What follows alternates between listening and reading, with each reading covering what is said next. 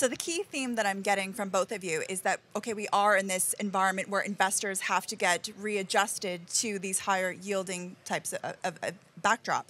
So Steve, I want to bring you into this conversation because you cover the construction sector extensively. So arguably, if we are in a higher rates regime, that will have significant implications for the U.S. housing market, for real estate more broadly.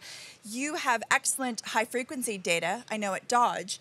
How are you kind of seeing this cyclical versus secular trend play out, particularly in U.S. construction activity?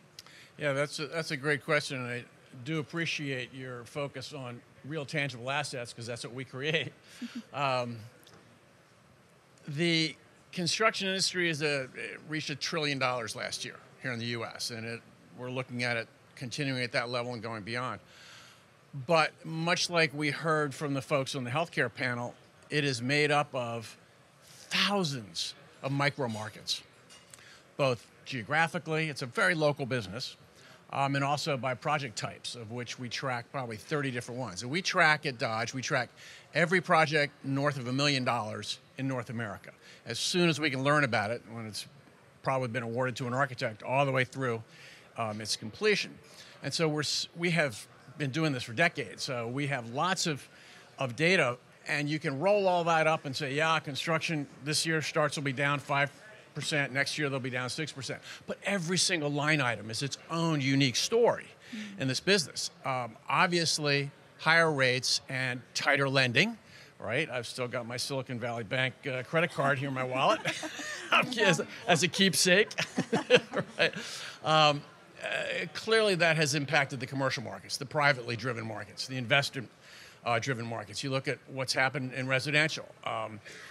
But at the end of the day, we're not a product business, right? We're a service business in that way. We only serve what it is that people actually need, what governments actually need, right? We create these assets that are needed.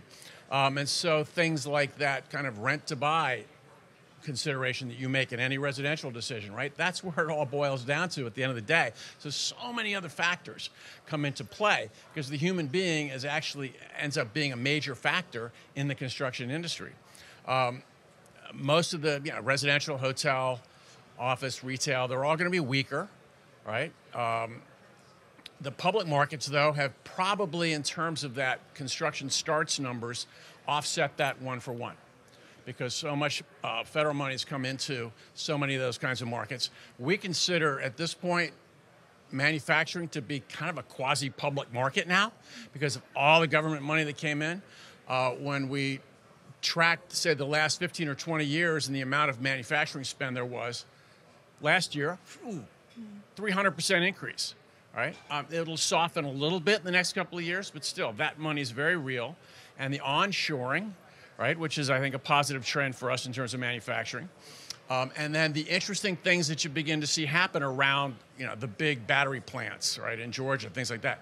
Now they're starting to do huge housing developments around those, right? All these parts and pieces, they work on different streams and they influence each other in interesting ways.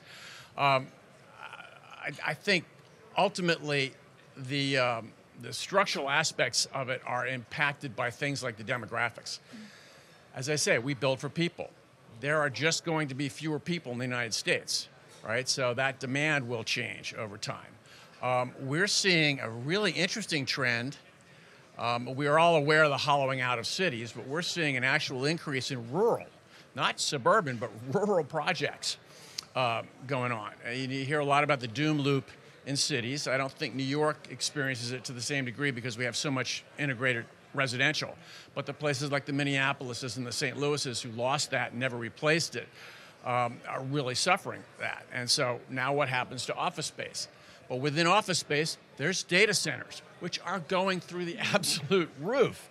And some of those are in those more rural locations. So, and what will remote officing do to the idea of what the office building is? The office building has been as much as a third of the entire commercial market, right? That as a core office product is definitely going to cycle. But again, not necessarily due to the typical cycles as much as all the other things going on in the economy that tend to drive that. And then lastly, the construction industry, much like other industries, faces a very severe labor shortage right now. We finished a survey last year of trade contractors. And God bless all the general contractors, but they don't build a dang thing. It's the trade contractors who are at the workface building it. We asked the question among the 5 biggest trades, mechanical, electrical, plumbing, steel, and concrete, how many of your existing staff do you think are likely to retire in the next 5 years? And what's fun about doing research like this is you never know what the answer is going to be. I thought maybe it would be 8, maybe 10, maybe 12 if it was really dangerous. 32% of the entire construction industry are going to be retiring in the next 5 years. And it's worse for the bigger companies who have the nice 401k plans and things of that nature, right? People are taking advantage of those things. And we don't have enough people coming in. So when we ask people, okay, what are you doing about that? 2 things, neither of which are very good. One of which is we're raising our prices, which is an inflationary push, of course. The other is we're just turning down work, which means, and we're seeing that projects are taking longer to start and longer to start and longer to start. That's just going to exacerbate that situation. So again, construction, you can talk about it as a whole, but there's thousands of stories in the naked city, which makes it a fascinating industry.